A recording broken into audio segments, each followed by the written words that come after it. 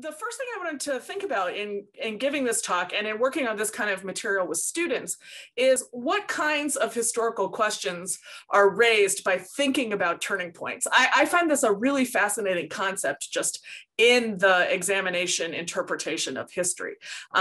Turning points are the kind of thing that sometimes we think are easy to see in hindsight.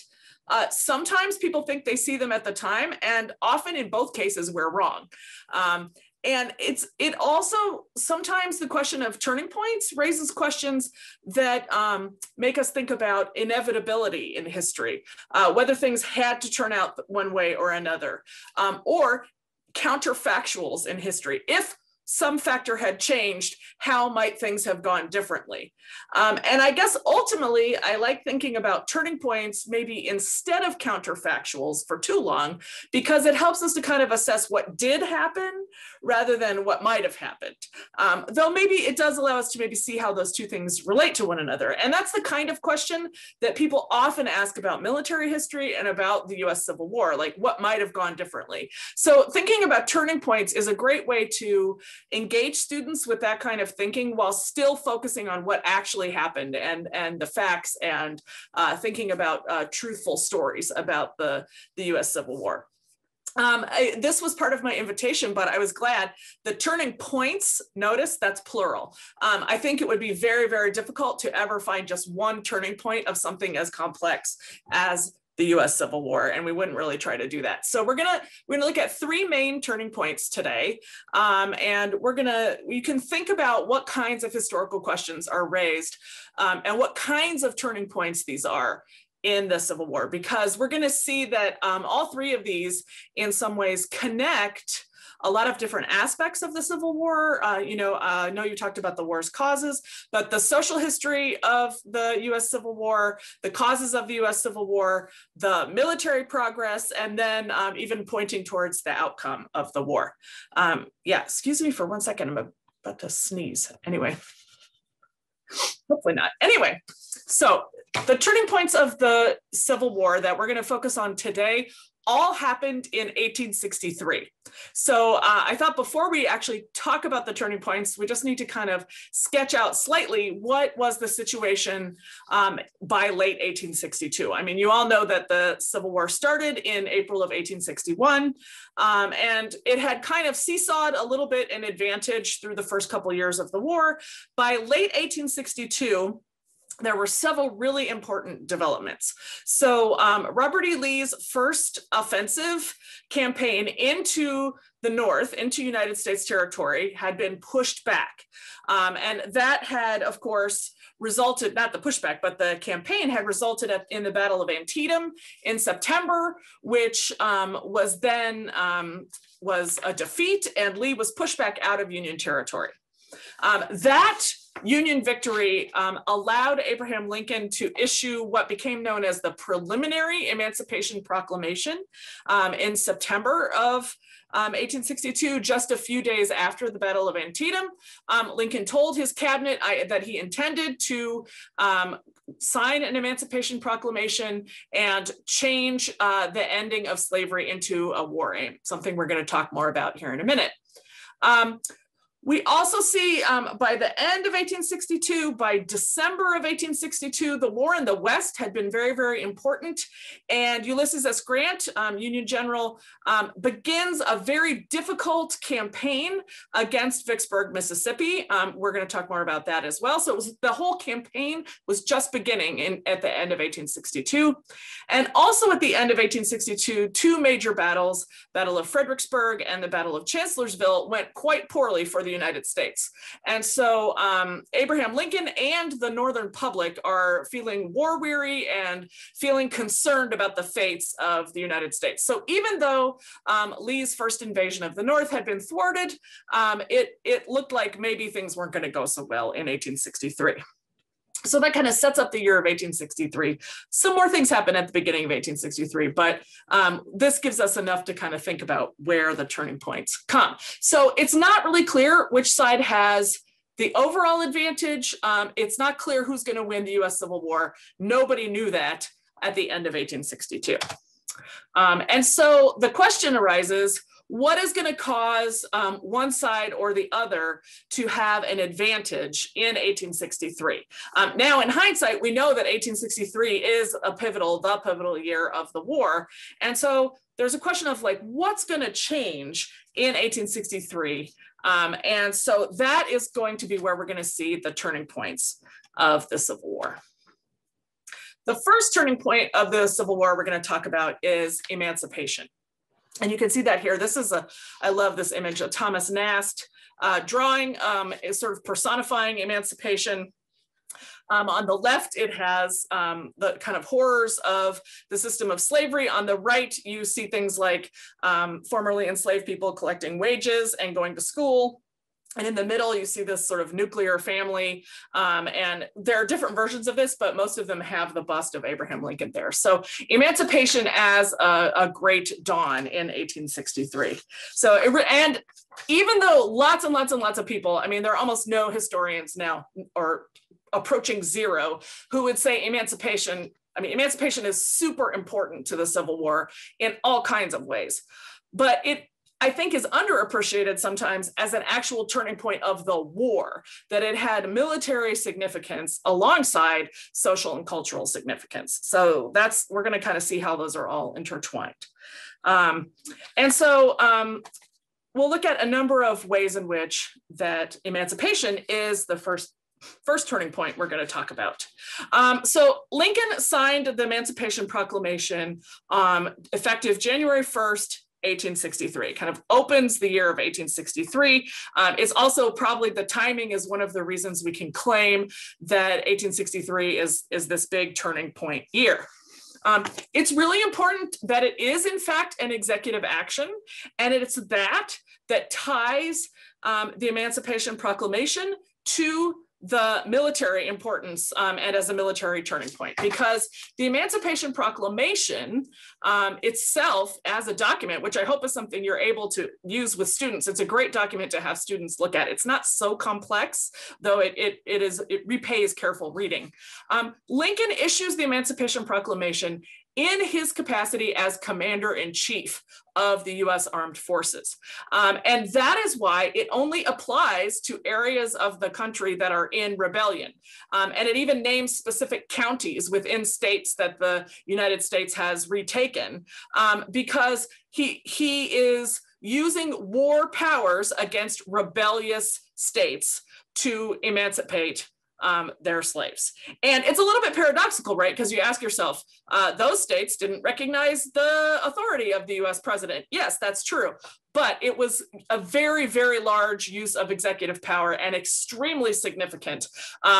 Only a few other times, probably eclipsed only by Haiti up to that point, where people emancipated themselves by overthrowing the government and the colonial power and having a revolution.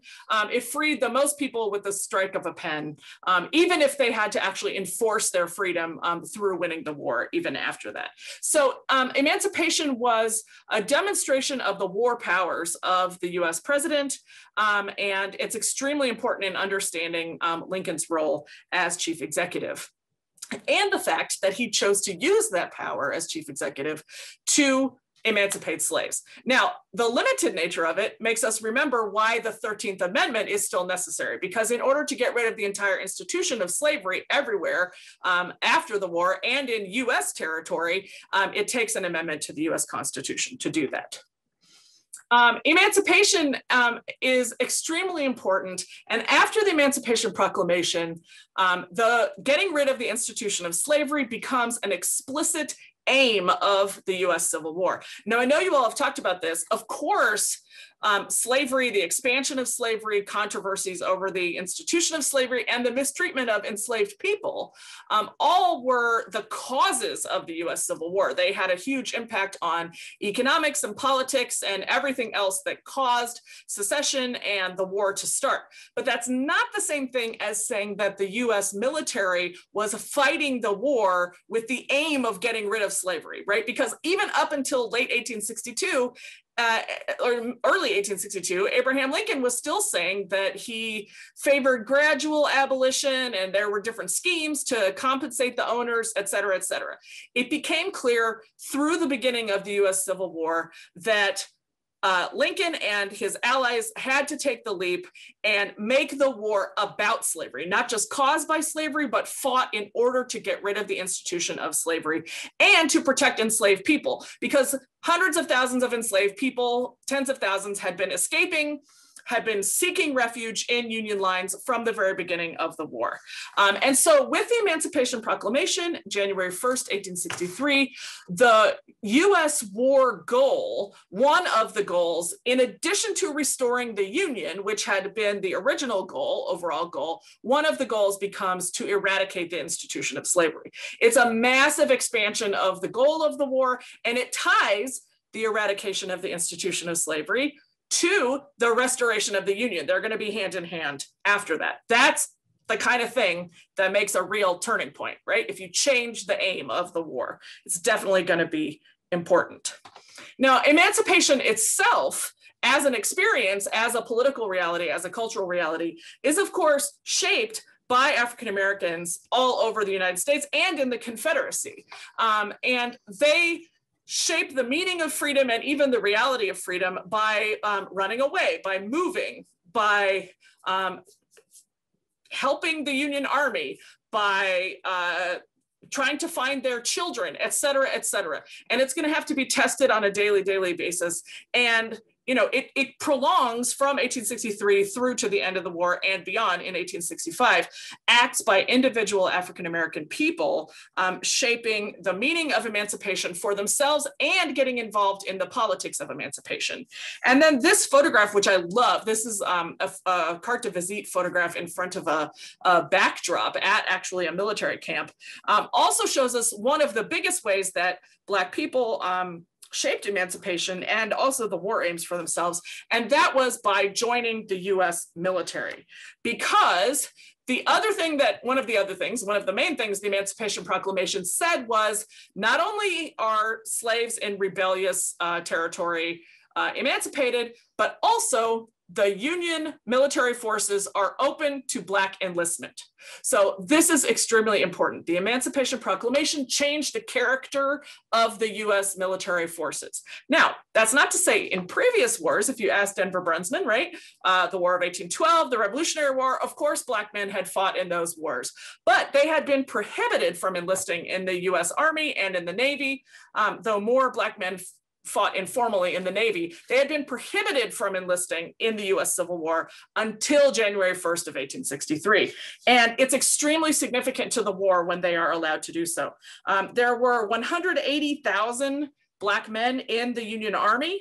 It was 10% of the US Army, and about 19,000 in the Navy. This is a sailor, a Black sailor, this picture, this photograph. And that is extremely important because the Army needed those men, and those men gained a lot from the Army and the Navy. And we're going to see some political effects of that after the war. We'll see that in one of our documents for today. So emancipation is extremely important to the Civil War, has a lot of consequences, and the Civil War is extremely important for the way that African Americans will shape the freedom experience after the war as well. And it's certainly a turning point in 1863. The second turning point we're going to talk about might be a little bit more expected, a battle, the Battle of Gettysburg. The largest battle of the US Civil War, extremely important battle. There's almost no one in the United States, certainly anyone who was educated in the United States, who hasn't heard of the Battle of Gettysburg. It's extremely important in our national consciousness, and it's extremely important, and it's a big turning point in the US Civil War. Happens July 2nd through 4th, 1863. The first reason that we would call Gettysburg a turning point is the scale of the battle. It's just an absolutely enormous battle. 50,000 men were engaged in the battle, plus probably some extras. It was the three-day battle. As I said, it was the site of the largest artillery battle, for instance, in the Western Hemisphere ever. in this battle. And that's just one little part of the Battle of Gettysburg, is this artillery battle. It has all kinds of other smaller engagements, including infantry, cavalry, and artillery. The scale is really, really massive. Lots and lots of men are engaged, and it has extremely high casualties. So that's going to be very, very important for the Battle of Gettysburg. Another reason that Gettysburg is a turning point in the US Civil War, sometimes it's thought of this, there's kind of an ancillary question, whether Gettysburg is actually what's called the high watermark of the Confederacy. This is a picture of Robert E. Lee. And the question of the high watermark is, so the Confederacy rose this high, and then it kind of falls from there. And Gettysburg is sometimes called that high watermark. Maybe it was, maybe it wasn't, but it's certainly a turning point in Confederate fates and in Confederate strategy. Gettysburg comes about, of course, because of Lee's second invasion of Union territory, his offensive campaign into Union territory, and he lost the battle. He failed. And so he had to retreat out of Union territory. And this is one of those places where counterfactuals might come in. If Lee had won, what might have happened? Like, he might have pushed further into Union territory, other kinds of, really many things could have gone differently. So that is true. It also is maybe a high watermark because Lee was seen as such a genius. He was so creative. He was so effective as a commanding general. And he made big mistakes probably at Gettysburg. That's still debated. But most military historians would say he made some mistakes, some key mistakes, especially engaging in Pickett's charge on the third day of Gettysburg. Again, that's very debated, but a lot of folks would point to that. So it's a turning point in Lee's kind of invincibility and infallibility as a commanding general. It's very important. Now, that's then painted by post-Confederates as kind of a part of the lost cause, the kind of doomed heroicism of the Confederacy. But it is a pivot point for the military history. The Battle of Gettysburg ultimately had a big effect on morale, especially Union morale, obviously, and in convincing the Northern public to continue supporting the war. So, for instance, one of the things that happens, again, during the very same week are the draft riots in New York City. Lots of other draft riots going elsewhere. There are lots of people within the North who don't support the war, but the effective victory at the Battle of Gettysburg allows their voices to be muted and for a rallying point for the Union public around the Battle of Gettysburg. It also gives, it's interesting because in the first few days after the battle, it's not entirely clear to everyone involved that it was such a huge Union victory. You might be surprised, especially because Meade was cautious. The US was cautious and didn't plunge forward and didn't follow Lee and sort of like they didn't break his army entirely. They just pushed him out of Pennsylvania. And so at first they were a little bit unsure, but as things continued, it became clear also when it's layered with our next turning point. As things continued, the morale piece of Gettysburg becomes extremely important. Okay, so the third turning point that I would point to is the Battle of Vicksburg. Vicksburg, Mississippi. You see here a Currier and Ives drawing from the Union perspective of the siege of Vicksburg. And that's Vicksburg. You can really see really well in this picture why Vicksburg was called the Gibraltar of the South, because it's this extremely high point on bluffs on the Mississippi River, and it's really, really important. Vicksburg, many military historians would argue, is arguably of greater military importance than Gettysburg in turning the war to the favor of the Union. Excuse me. That's controversial, and military historians argue about it. Some of it has to do with the value of Eastern campaigns versus Western campaigns. Some of it is all tied up in public memory, as we'll talk about in a minute. But Vicksburg is extremely important. The whole campaign around Vicksburg, which started in December of 1862, as I said, it becomes a huge success, especially for Commanding General Ulysses S. Grant. in any way that you measure this. Lincoln had called Vicksburg, the key to the Confederacy. He saw it as the key to turning the tide of the war, and he was probably correct. With only 10,000 men in the final campaign, for part of the campaign, the Siege of Vicksburg, Grant managed to kill 10,000 Confederate soldiers, wound 10,000 Confederate soldiers, and capture 37,000 Confederate soldiers, including 5 generals.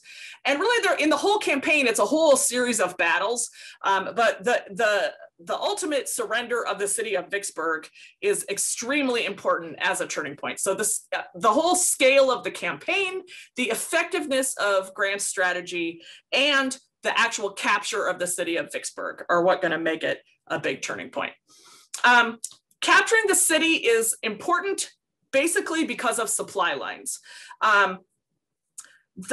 Vicksburg, Jefferson Davis on the other side of Lincoln had called Vicksburg the nailhead that connects the two halves of the South, of the Confederacy. And that's because the Union Army and Navy had put pressure on the Confederacy, had blockaded internal and external waterways, and had captured almost all of the Mississippi River, had captured New Orleans, had captured much of the Mississippi River north of Vicksburg, but did not control the Mississippi River around Vicksburg.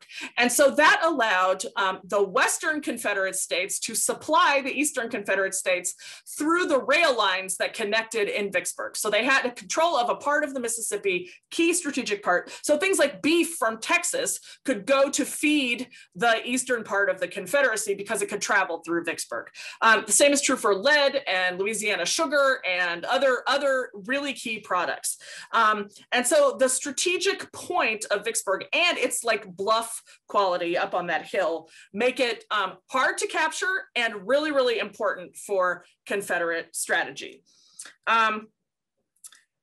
The other thing that we see coming out of the surrender of Vicksburg on July 4th of 1863 is a greater emphasis on total war. That emphasis had been ratcheting up through 1862, but it really starts here in 1863 and it goes forward with a vengeance after this point.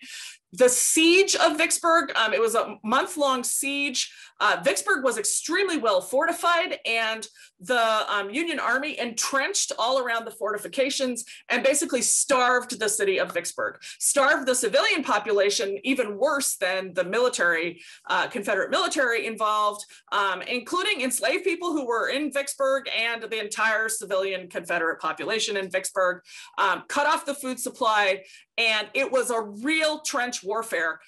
The precursor of even something like World War I, where you see like long periods of trench warfare and civilian populations suffering very heavily. But what is learned from this on the Union side is that may be what it takes to bring the war to a close, or at least it's going to be an effective strategy, especially when applied carefully. That's, again, another controversial question.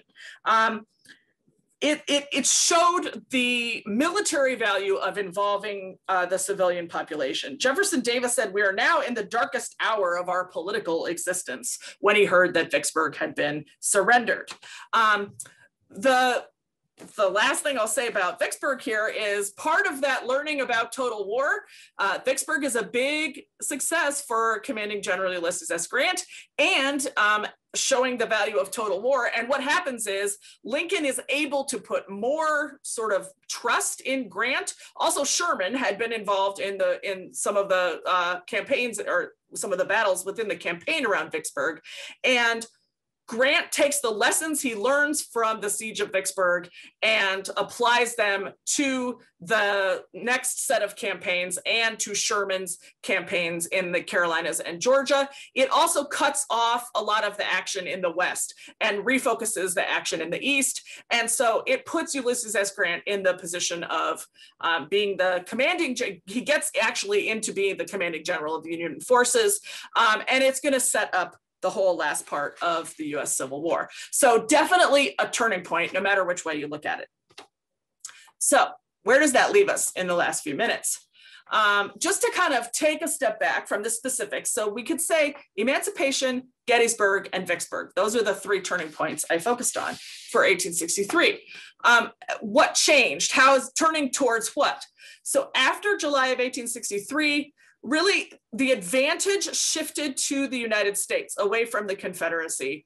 That does not mean that Union victory was inevitable. In fact, the Civil War was only a little bit more than half over in July of 1863. It does not mean that the Union had to win, but it does mean that they started to take steps that helped to lead to them winning. That's what actually happened. And the turning points allowed long-term Union advantages to be mobilized. Advantages like the ability to enroll Black men in the military, the long-term advantages of population size, manufacturing, munitions, etc. Gaining the advantage helped that. And the war itself was very different after these turning points, not the least of which because of emancipation. To think a little bit about, some of you may have different ideas and things that you knew already about this, but in general, I would say Gettysburg eclipses Vicksburg in public memory. It's not necessarily only because of the battle, maybe because of its size, but also because of the military cemetery, right, that is built there, and because of the Gettysburg Address, and because of, it's kind of a chicken and an egg, a lot of the commemorative efforts, maybe because it's more of an Eastern state, maybe because it's in Union territory. But Gettysburg is usually the first thing people will think of. As I said before, emancipation is very important in public memory. Lots of people remember emancipation, but the military significance of it is often underplayed. And by thinking about all these things, I think it's also a great way to get our students to think about the larger historical questions. What does it mean to say something is a turning point? What might have happened if something had gone differently? How can we know whether something is inevitable or not in the past? So that is most of the actual content I wanted to tell you, but I just want to point out a few things. And again, you're going to have access to this presentation. All of the illustrations that I used in these slides are actually publicly available, and they're open access from the Library of Congress. And I included a link here. I'm sure some of you use it already, but the Library of Congress Prints and Photographs Catalog has very many images that you can just directly download that are free of copyright and able to be used. And that's what I did for this presentation to kind of show you how that worked. And this is a link to that. A link to the National Museum of American History, an online exhibit about Black military service in the Civil War. And then these are two so-called animated maps that I would recommend. These are great to use with students. You might have to think about age appropriateness, but I would say high school at least, from the American Battlefield Trust, Gettysburg and Vicksburg, and they call them animated maps, but they're really short little documentaries that have battle maps in them. They're both freely available on YouTube, but they're couched here. I gave you the link to the larger American Battlefield Trust website about that. Okay, so I think I will stop there.